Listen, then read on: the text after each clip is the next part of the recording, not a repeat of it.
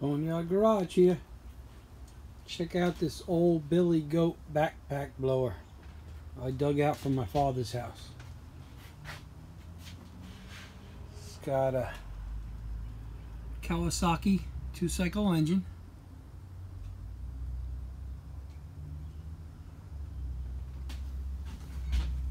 Turn around, take a look at the other side.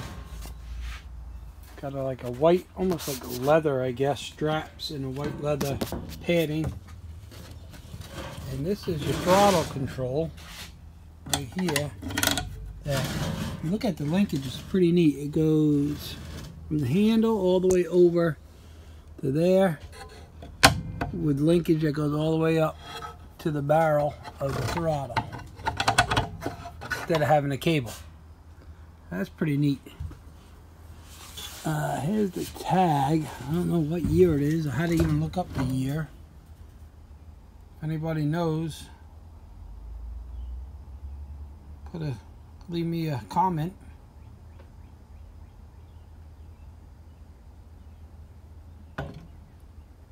Got a 64063, so it might be maybe a 63. That would make sense, but I'm not sure. It does pull over. I'm sure we're gonna have to take the carburetor apart. I don't know if we got any spark yet. Haven't did anything to it, but brought it home. And wonder where the kill switch is. This is your throttle here.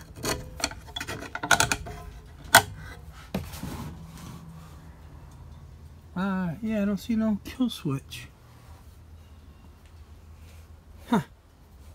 I'll have to figure that out. That's pretty neat. I have an old Echo also. Which, I don't have it here. It's up in the other storage. It's an older one. I use it like every time I cut my grass. The old Echo. So weird. I'm just trying to look, see how you turn it off. The kill switch is. Maybe you just idle it down and it dies. I don't know. But, okay.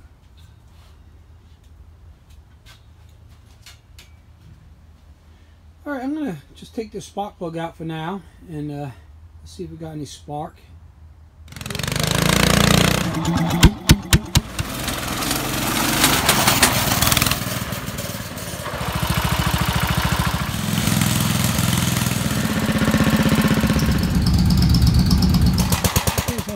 The Echo I was talking about that I have. And this thing, you can tell, I haven't really cleaned it. I just use it. I mean, it starts every time. And it runs pretty good. Not sure the year of this one either. There's the model number. Maybe this one's a 66, not sure. Or 63, I don't know. I don't know how to read them. But yeah, this thing starts up every time. I use it every time I cut my grass. Okay, let's get back to the Billy Goat one. Okay, back on the Billy Goat. I got the plug out and I'll try to do this one-handed. Let me set the camera up. See if you can see if it has any spark. It does. I don't know if you can see that. Let me get it closer.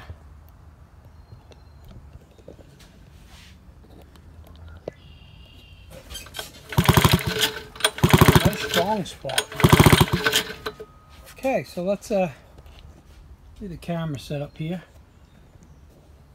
Put the plug back in, and we're going to give it a shot of starting fluid down the carburetor and see if we can get a pop out of it.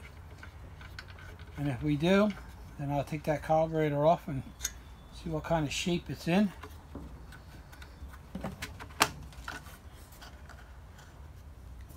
Foam filter. Looks like someone made a homemade one. Took one and cut it. That was probably my father.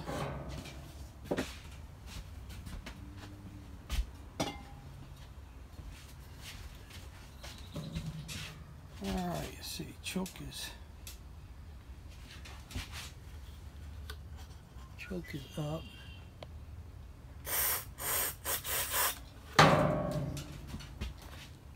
Full throttle. Oh, look at the oil coming out of the carburetor. Got compression.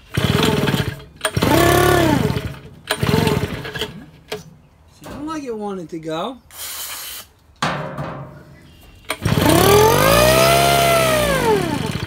Alright. So, I'm going to get this carburetor off. I'll stop the camera for that. All it is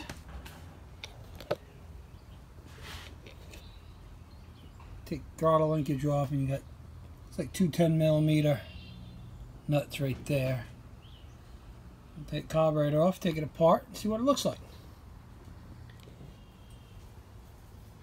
So we got the carburetor off, and the fuel, where the fuel line goes, the whole fitting come out of the side of the carburetor.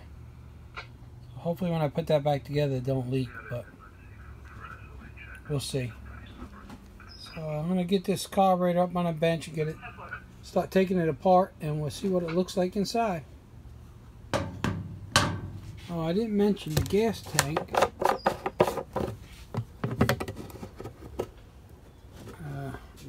Didn't even really look in here yet, but it's pretty clean.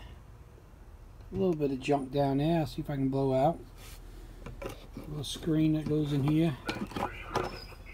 There's the tubes for it. Okay, we'll get this carburetor apart. Okay, so we have the carburetor here. I'm going to take this air filter cover off first. There's got two screws in there. Take those out.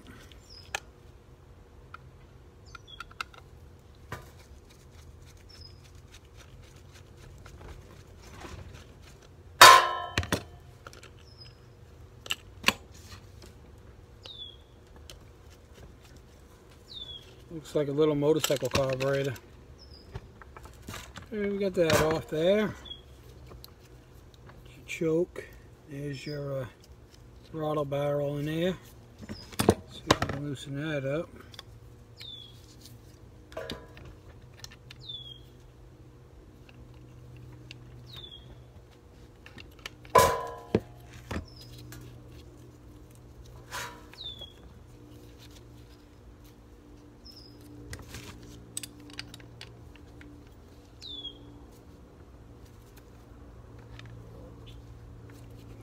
Stuck a little bit here. A little WD-40 on here. That's supposed to swivel from the nut into the barrel here.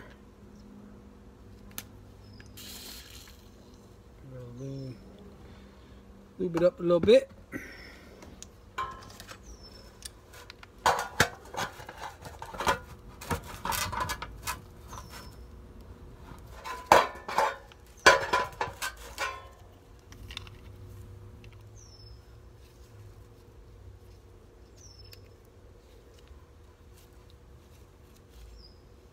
Oh, that's one done. Okay, I gotta loosen this nut up here maybe. I'm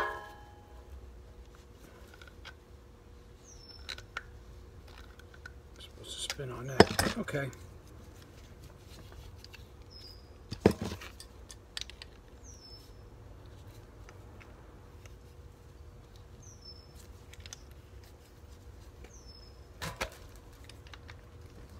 Bear with me. Try to do this without breaking anything.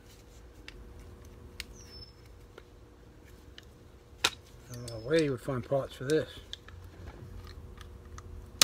You just don't run, we'll just junk it. I think it'd be cool if we can get it going.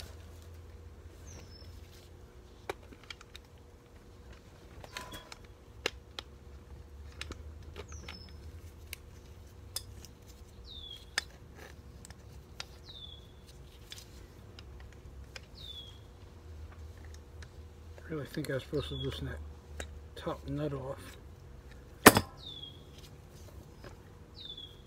There we go.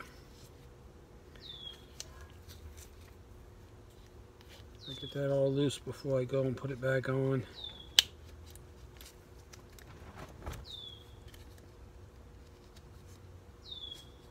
That's that. Set that aside. 2 screws on the top of the carburetor bowl. Take those out.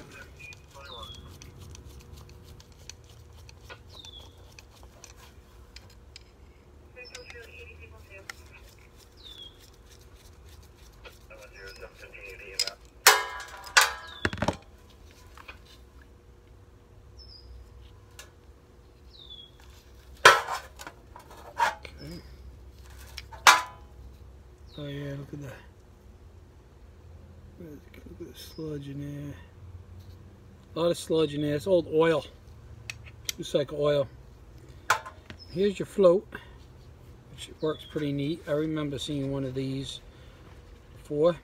And what it does, you got this little brass fork right there. So when it floats down, that brass is weighted, and then when the gas fills up, it hits the fork on the right here. Sorry, float will come up and hit that and shut the gas off. All in all, it doesn't look that bad. It's just a lot of old oil in there. So let's see if we can get this pin out for the needle and seat. Without breaking it.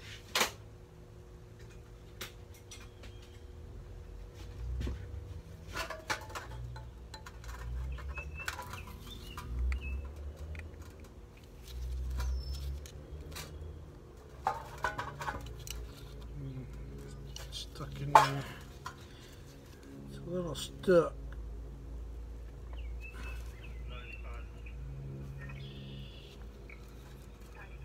I'd like to get that out of there too.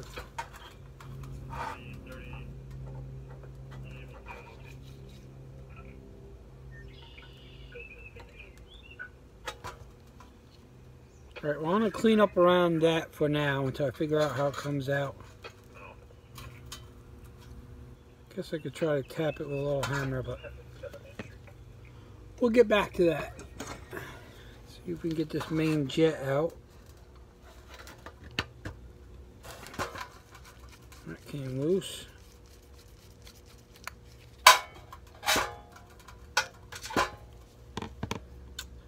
And then turn the scanner down a little bit.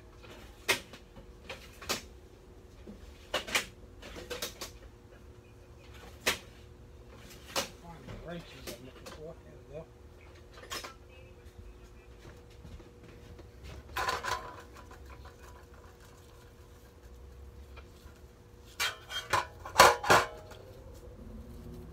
Hate working with gloves on, but this old shellacky gas stinks.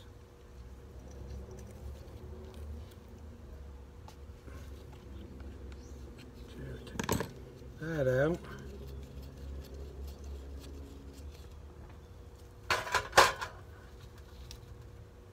That's pretty nasty.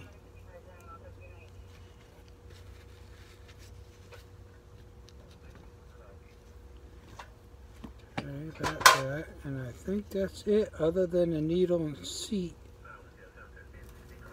So I'm going to just set this in the vise a little bit. I'm going to try spin the camera.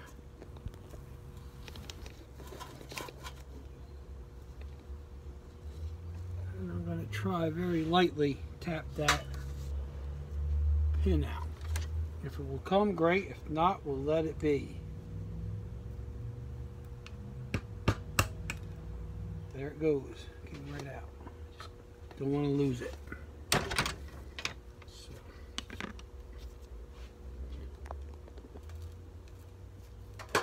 Call right here. Let me get that pin. Pin.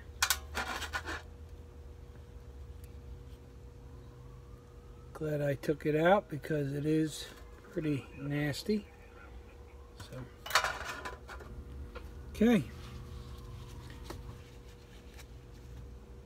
So I'm going to go ahead and get all this cleaned up, and then we'll get it back together the same way we took it apart, and we'll get it back on the machine. So, okay, I'll be back. I cleaned the carburetor, but I don't have very high hopes for it because I dropped the high-speed jet and I can't find it anywhere. Looked all over, so I kind of made a high-speed jet.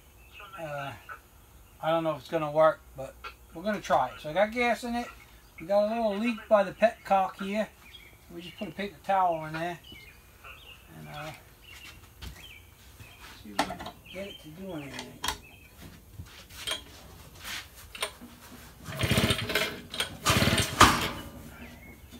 Hard to hold it. I heard something.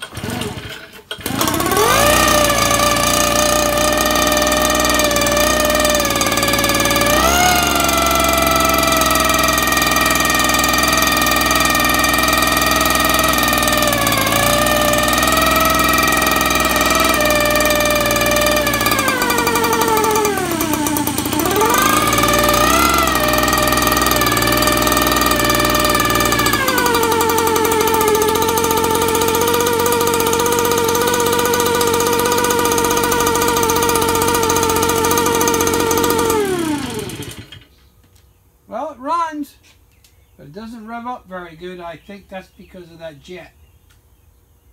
So, at least we got it to start. Okay, guys, that's it for now. I'm going to look around for this jet some more, see if I can find it. Okay, so Mrs. Boneyard came out, and she found the jet. Can they see that, camera lady? Anyway, she found it. So I took the carburetor apart, come back over here so we can see here. And I took the jet out. And now we're going to put it in so I don't lose it again. Hopefully I didn't mess the threads up, which I don't think I did. I had a plastic tube in there to try to restrict that hole a little bit. And it did run, but not right, so... I'll put that jet in there, put that back in the carburation.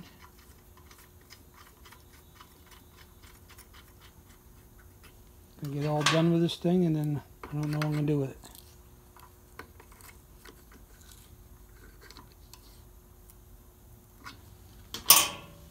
Snug that up, snug that up. Put the float back on. Float bowl back on. And I gotta come on the other side. Tighten up these screws. A long enough screwdriver. I like to stay away from my work a little bit. Still got a little leak in the gas tank petcock.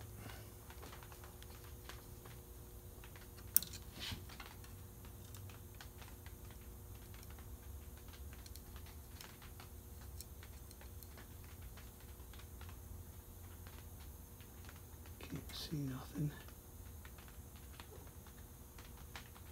Well, let me turn this back up.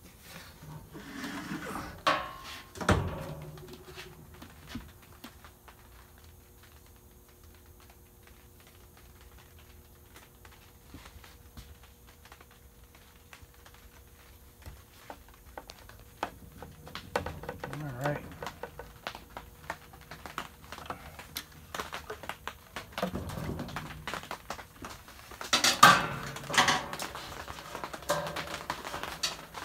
Try it again.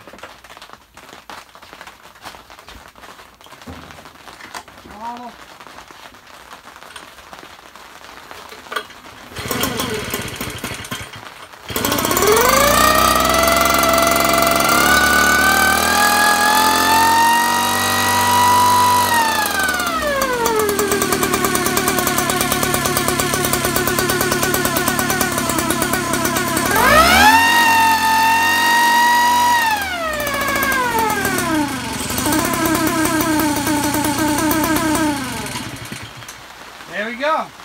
revving up now. This is Boneyard found that jet. Okay, we're gonna button it up and then I'll be back. Okay, so we have it all buttoned up, got the air filter back on it. I did fix that fuel leak. That fitting right here was loose, so I tightened that up and that fixed the leak, so it's not leaking no more. It does run very well, revs up now. Can't believe she found that jet. I looked for about an hour. She came out and found it. That's the way it works. But it's a pretty cool machine. I put the tube on it.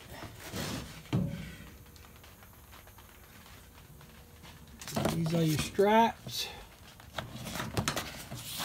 I gotta reattach this one on the bottom. Just came off. Goes right in that hole down there. So I have to bend that S hook a little bit. That goes like that. So yeah, I don't want to start it again because it's about 9 o'clock at night. I don't want to be revving it out here. The neighbors are trying to relax.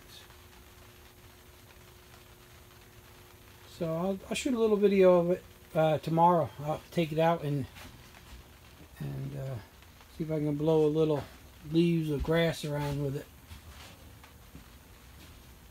So if anybody could let me know what year they think it is, give me some information on it, I would appreciate it.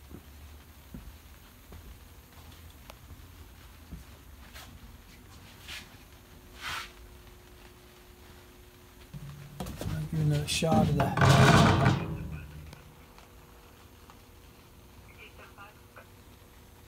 Model number, if you can see it. Model number 64063. I'll clean it up tomorrow. Pretty cool little machine. That engine looks pretty neat.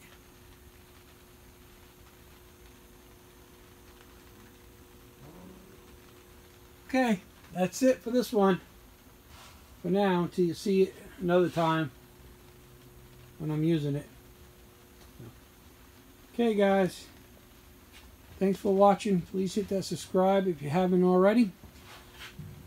Hit that thumbs up, that will give you notifications when I post videos. I haven't got too many videos out lately. I've been extremely busy with work, so I've been just trying to pound stuff out, and which is going good. Okay guys, that's it for this one. Boneyards out. You guys have a good night and stay safe.